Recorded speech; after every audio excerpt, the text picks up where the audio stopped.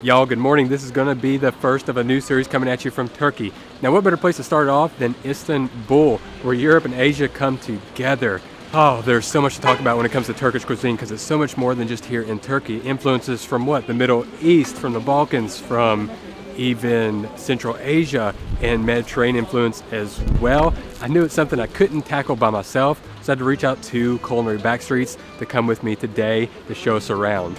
Now we're going to meet my buddy Ugur today. He's going to take us around and do like a little bazaar. Right here we're at the spice market. We're going to go around. We're going to try Turkish cuisine from all around Turkey. It's going to be a great day and a perfect introduction to this very in-depth Turkish series.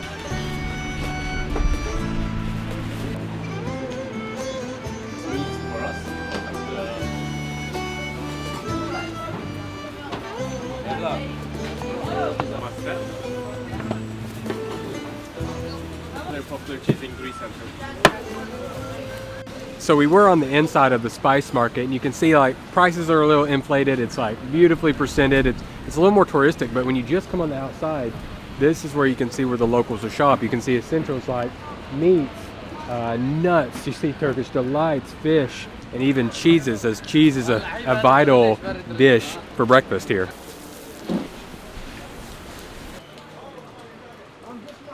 Looking one is the specialty, the regional specialty. It's made with the same red chilies like these, but goes through a different sun-drying process. So in the process, the color changes from red to black, and that process adds a smokiness to it, along with the spiciness. We call it ISOT, I-S-O-T.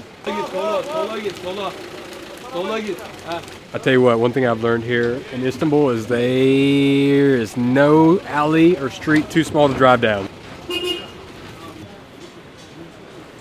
Later on in the afternoon, there will be a local. As soon as you get on this corner, you can smell it, the oldest wholesaler for ground coffee here in Istanbul, and the aroma of coffee just wafts your way. No wonder it gets a big line in the afternoon.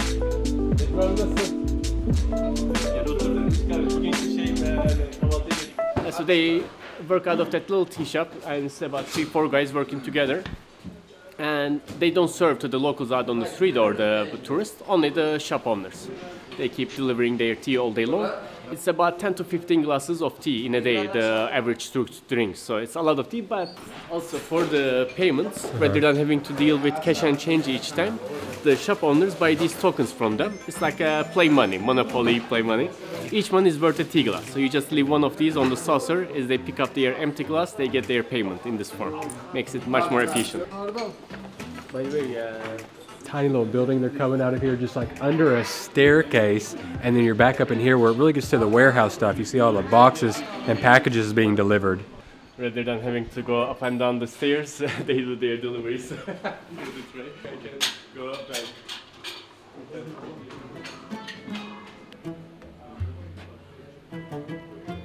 İçecek misin? Ha, içecekmiş gibi doldur abi. Yok canım. And the tea is actually very, very concentrated here, so you can tell them, you can get it filled as much as you want with that concentration, and then he's going to finish it off with the hot water.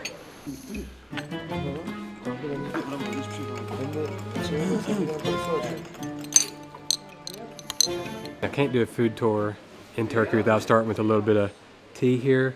I always do mine with just one little cube of sugar.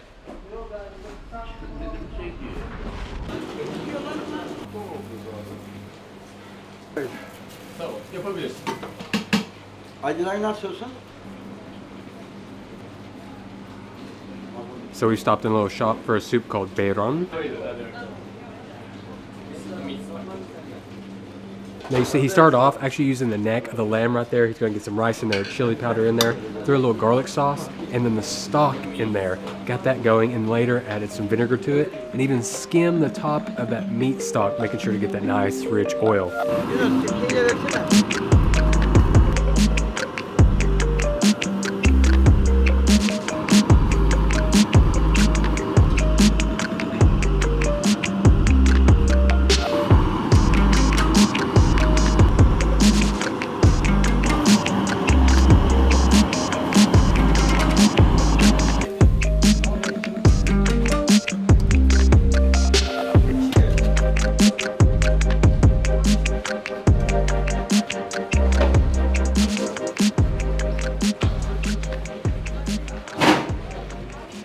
So this is a soup of Gaziantep, which is in southeastern Turkey. And over there, this is a breakfast soup only actually. By 11 in the morning, it's all gone from the restaurants. They don't drink it for the rest of the day. It's quite a hearty and spicy soup though. So we, in Istanbul, we drink it throughout the day, especially on these kind of cold days. I'm gonna get a big chunk in there with mine. Actually, the aroma is a lot of garlic. It didn't look like he put much in there, but you get a lot of that.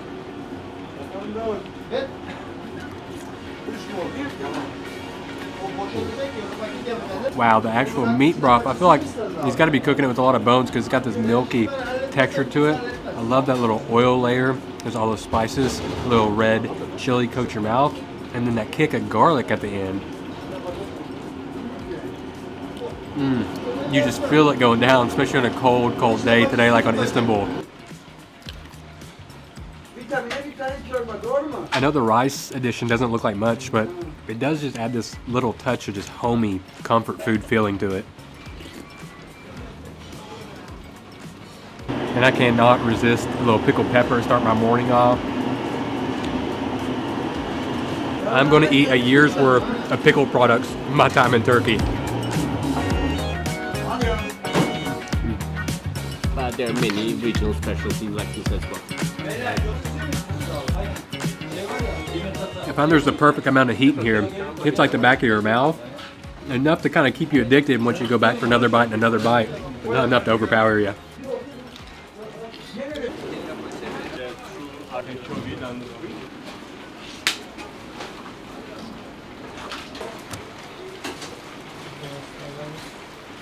So this place doesn't just do their soup, they're actually going to do some type of rolls as well. They have a Ciğer Kavurma durum. So that's actually just going to be a liver roll. We're going to give it in the lavash bread, but you can get it in a pita if you prefer.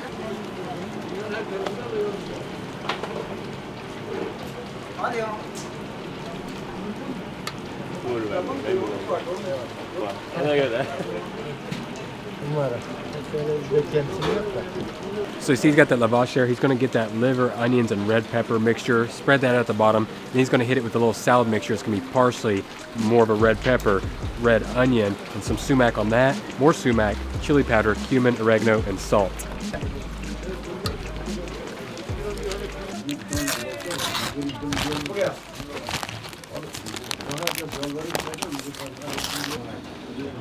So aromatic. Ooh.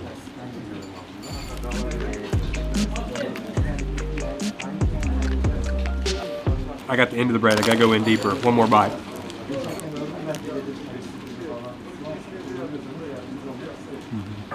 So to no surprise, they're using a lamb's liver. And compared to chicken liver, I find it a little stronger in flavor. Not really gamier, but it is a little more intense, a little earthier. And then the sweetness compared with like that tomato sauce, which I'm pretty sure they've stewed it in.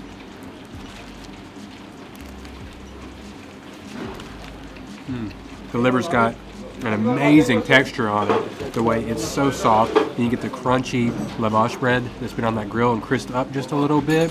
You get a little bit of that sumac, a little bit of tanginess, that tartness.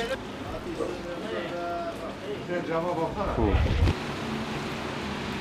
Okay, we are here at the next spot. We're going to try some specialty dishes from KONYA, and they're all going to be lamb here. So we actually got to come here this morning and watch them start to prep it. So I'm going to show you that prep work that we saw this morning.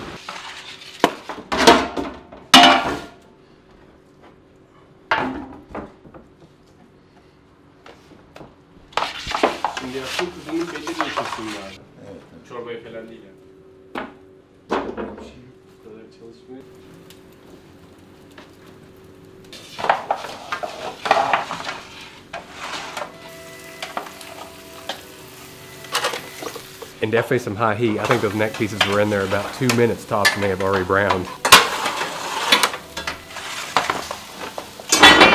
And talk about a lot of work just to get a sear on these. Built the fire this morning to get that initial browning on the outside, and then they're going to put them in a traditional copper pot. Now you got to think of the metal they're going to use here. Since it is copper, it's going to hold on to heat, it's going to trap it, and it's going to evenly distribute it much better when they finally cook this all together.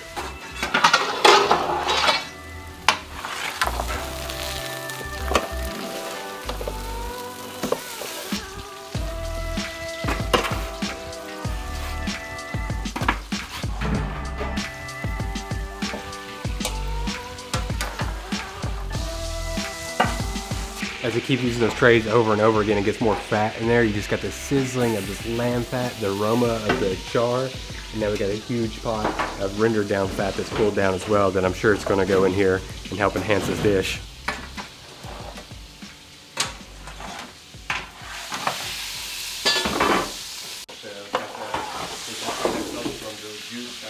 So they aren't going out and buying this. This is all the fat they've rendered themselves, and I didn't realize it was going to be like a 2-to-1 meat to fat ratio. After you got those ratios right, get some aluminum foil on it, and into the oven they go to go night-night for about 3 hours. And this has just become a puddle. This is actually, those are the bones of the lambs, but you can't see them because all that meat's cooked down, the oil's released from that. The oil that they put in there, it's just melted and it's just become a pool of fat with lamb ribs soaked in it. Okay, famous. And look at all the celebrities here, mainly Turkish, but you got Russell Crowe here. You got Mr. Taster, he's a famous food blogger from Iran. I think this wall is proof enough that you got to stop here while in Istanbul. In a fight with God, but as they slowly stumble. This family's got marketing down 101. Everywhere you look, I'm gonna let you know how good this place is. Tamam. Kaburga geliyor. Tamam. The okra soup they make is made with the okra like this. This is dried okra. As you can see, the whole body and the stem is very tiny okra though. The regular okra is like a finger size, whereas this one is almost like a nail size. Making being so small, you don't get that slime you get with the large okras, making it much nicer to eat actually. Another rich, hearty soup that almost kind of borders on the line between soup and stew here. I'm gonna use that tomato paste. As you can smell, it's very intense tomato paste aroma, and then some onions. And I'm gonna go the Turkish way. You gotta get some more lemon in there.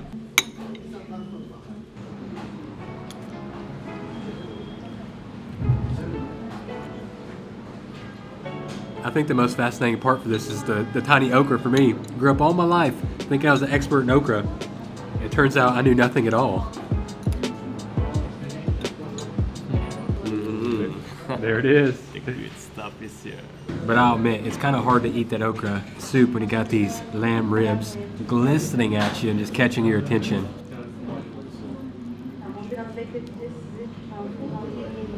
Look at that, barely holding onto the bone. That's what 3 hours cooking in your own fat will do. Cheers. Cheers.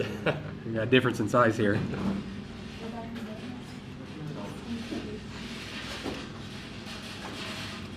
That right there is why Konya people are famous and known for their lamb. I just can't believe how simple that is. It's literally just lamb. You saw it, searing it off, stilling in those juices, then cooking in its own fat, low and slow, in that wood oven. The best part though is you would not think you'd get so much texture from one cut of lamb because he seared it. It's got that little crispy bit, but then you bite into the fat and it's melting in your mouth, and then you get some of that meat that's just stringy and soft. So much different textures from one cut of meat.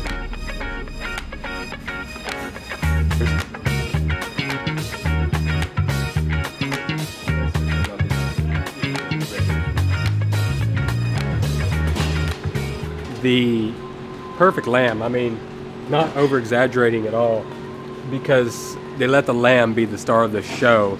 The way they add just a little bit of salt to enhance the flavor, but other than that, it's just lamb meat and fat. That's all you need.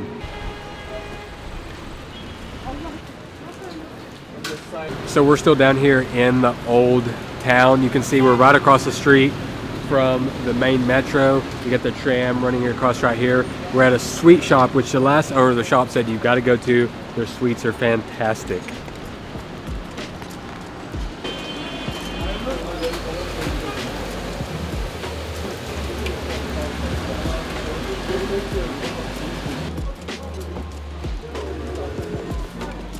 And you can see this place does everything. They've got almost like Turkish churros flying over here. And they have just an array of types of baklava here that are shining and just enticing you to buy them and eat them.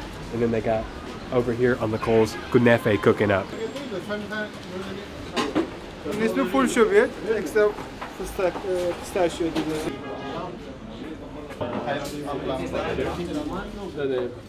So we couldn't get out of here without them giving us some samples. So we ended up getting different types of baklava. And this one in particular, you see it's got a triangular style to it, and it's got the clotted cream on the inside. Loaded with pistachios. Cool. You see that bottom's actually saturated with that sugar, and then using that phyllo dough, so at the top, it's going to be more of that crumbly texture.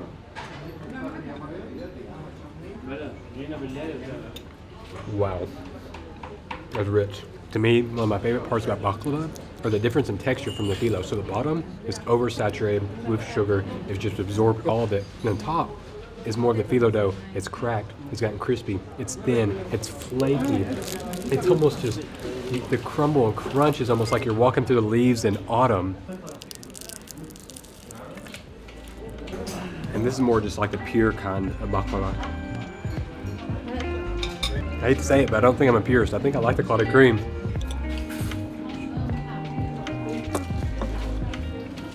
And this last one, they've taken the nuts and sugar, made it almost into a paste, and wrapped it with one layer of the phyllo dough.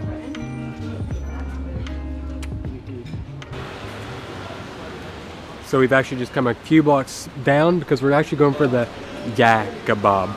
Yeah, I think I got my Turkish down a little bit to at least pronounce that a little bit right, but what this is going to be, it's going to be the meat that's piled onto the spit and it's done horizontally. Again, we got to watch them prep it this morning, so I'm going to let you watch them prep it, and I'll meet you inside.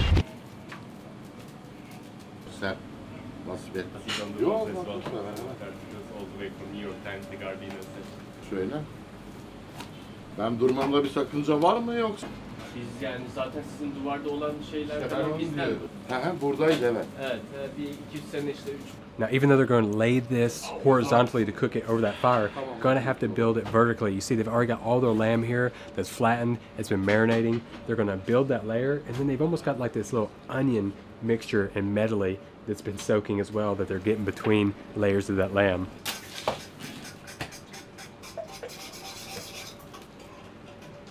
You can see here, while the seasonings are very minimal, they are done very heavily. Salt, pepper, the onion medley, lamb, repeat, repeat, repeat. Now it may look like they're just layering meat, but it's more than that. It is a true craftsmanship to be able to do this, to not only build it just perfectly the way it looks right here, but to layer the cuts of meat in a way that when they're cutting these off, you're going to get the equal amounts of fat and meat for each customer.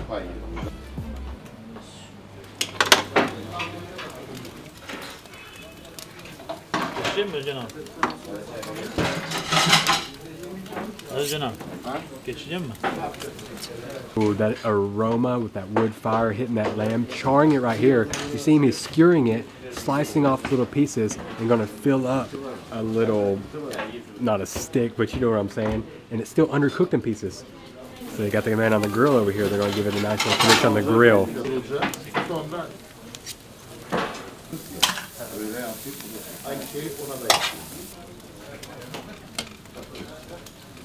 So this is something that has like 4,000 years of history, something that was actually invented in the 11th and 12th century, but didn't start spread all over Turkey until the 15th century.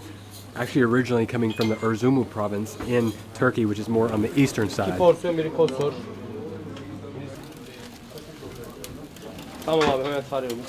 You'd love to see it. The owner still in here, still cutting meat, still doing the little detailed things. Was here prepping this morning. Just absolutely loves his job. Oh. Very good. Top notch. Fed right here next to the fire. You can't get a better experience than this.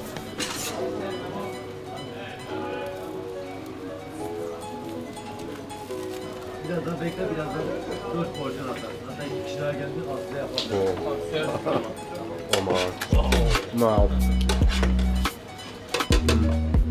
Perfect ratio of fat to meat. Very good.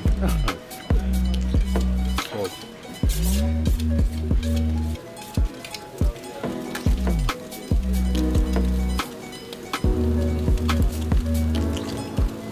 That skewer is hot. It's like burning your mouth, but you don't even care. You get that juicy, unreal. The way he's marinated that lamb.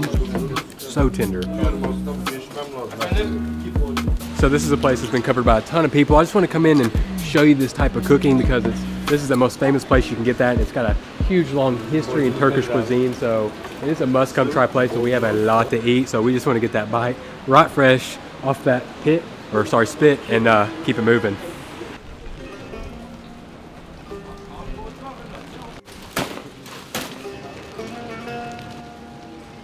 Now we've worked our way up the hill, so I'm a little bit out of breath, to a place for pide. Now pide is another dish that did not originate in Istanbul. It actually originated in Bafra, which is on the Black Sea back in the 1850s. Pretty much people of the area just took their flatbread and started putting toppings on it. Meats, cheeses, or now what's common to put on top.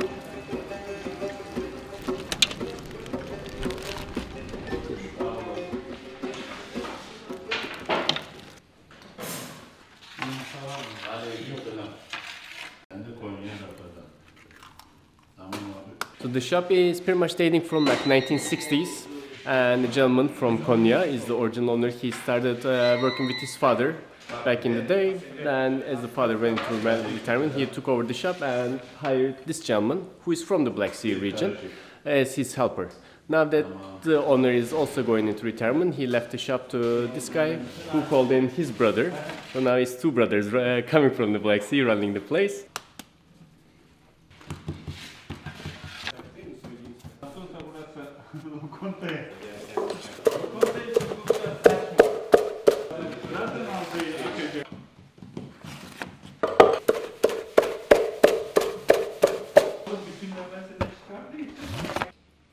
That's what I was thinking too. That one needs a little more butter. That's exactly what I was thinking.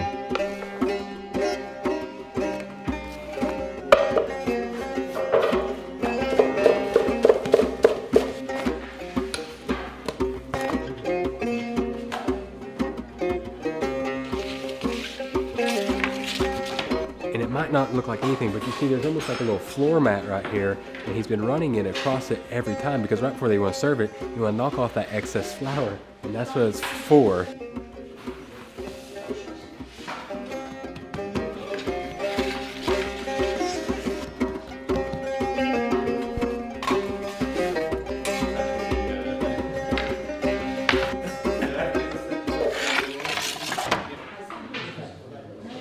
So we have a typical style of pita, the Black Sea style with the folded edges, and the topping we chose for this one is the casteri cheese with the cured beef and the egg cracked on top for a little extra twist.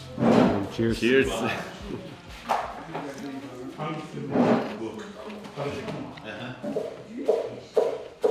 A nice golden buttery crunch right here. A little soft, doughy on the inside. The egg was a good call. I mean, this is just classic right here. It's nothing fancy, nothing over the top. It's just a classic, man. The buttery crunch, the soft, doughy middle.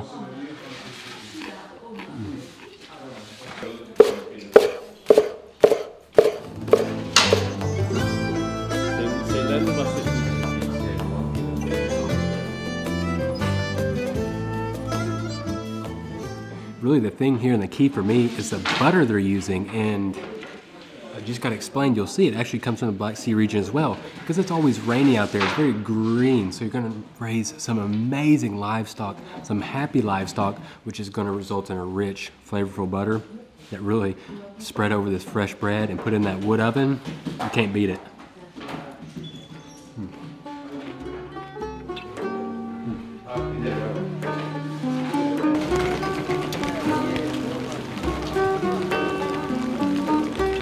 So we've just walked into one of the 21 entrances for the Grand Bazaar. Now, this is one of the oldest and largest bazaars you'll get in the world.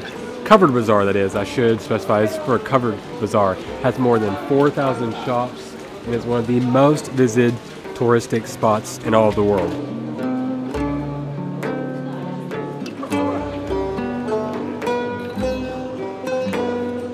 It's definitely grand. I can't even tell y'all. We've just taken like a few turns and it's literally everything, every materialistic good you need. It's got food, it's got musical instruments, candy. I think you could just live in here. I'm surprised they ain't got apartments for rent. So we are at a kokoreç shop run by Erdinç Usta. Usta means master in Turkish, and you use that title when they excel at something, of course. Şuna bir 3 parça da sana yapacağım kardeşim. Ayran aldın mı? Kokoreççi Erdinç Usta we are at, which is a very popular street food, especially as a late night snack. It's a very popular drunk food in Turkey. Domatesli acılı değil mi bunlar abi? İyi baba ya, nasıl olur? Bilmeden Hareket baba. Emre abi. Başka bir arzun var mı?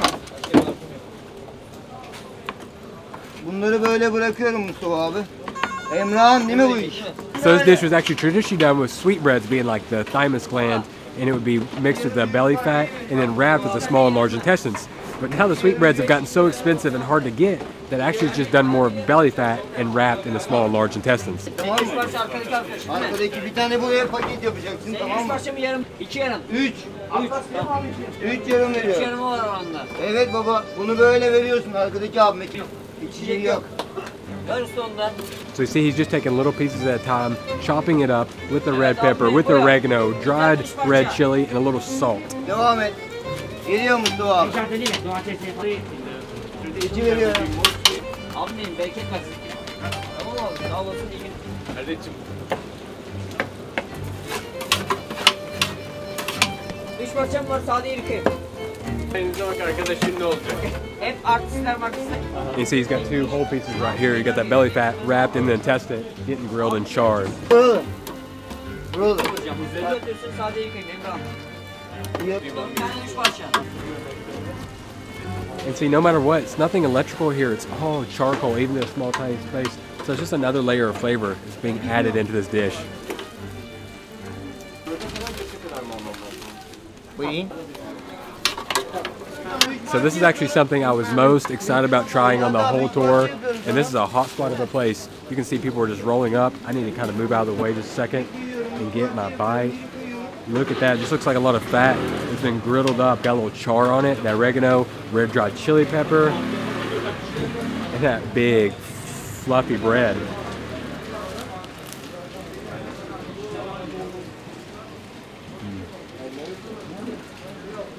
Yep, intestines got a little chew to it. You get that belly fat. That actually adds almost just like a layer of sauce to this, and there's a lot of chili in there. That fresh one, the dried one, adds that kick of heat. The spiciest thing we've had all day. It would actually be perfect when you're drunk. You got the bread to soak it up. You got fatty meat, and a little spice to wake you back up. I mean, he'd cheer you up himself. God's got one of the best attitudes out of the whole day.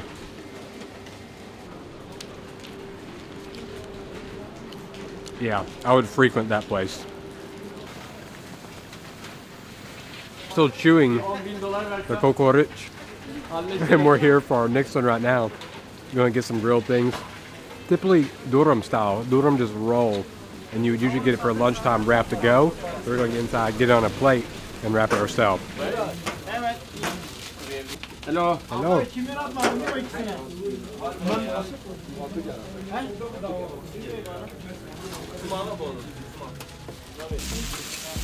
You can see they're doing a few different types of things here. They got chicken, they actually got the cubes of lamb, they got the ADANA kebab, which I believe is what we're going to get. It comes from the ADANA area in Turkey. Very famous because it's known for not only being spicy, but you'll get the lamb mixed with the tail fat from the lamb as well when they mince it.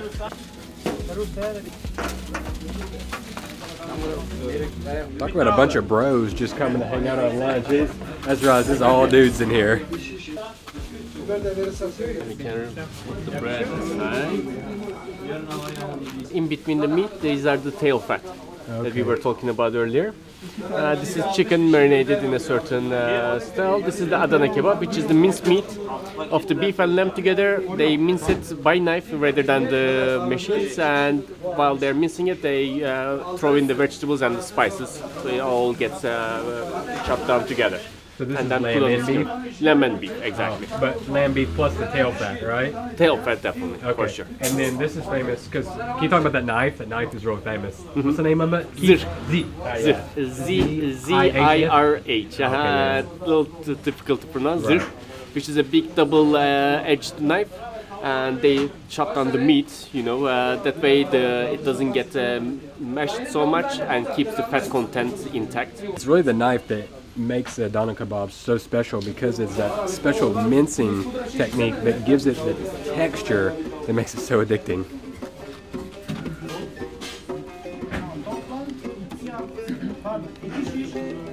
You can't come here and not. You start with that ADANA, you hype it up so much that you gotta try it first.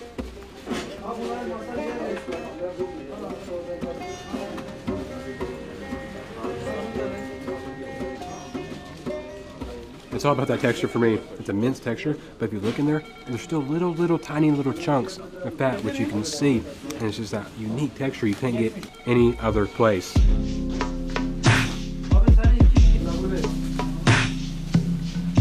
Ooh, and those red chilies ain't no joke. Getting loved right on the coals, getting some serious char on them. And they got a big old kick of heat. I actually usually don't go for chicken on the grill, but we're gonna char it up like that.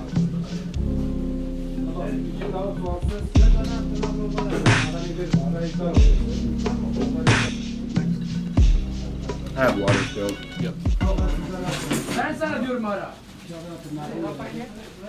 I'm not saying the others are bad, but if you get anything but the ADANA here, with the chili that's been on the charcoal, you ain't doing it right. Nice part, you can sit right here and you get a view of the oldest mosque in Istanbul as you enjoy your ADANA kebab.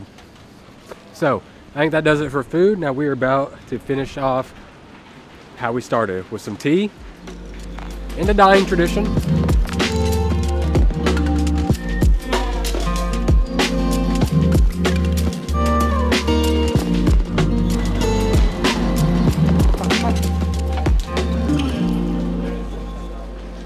So over here they keep all the coal burning for the hookahs. And for the tea, you can get the plain black tea, that's typical, or they have sage tea.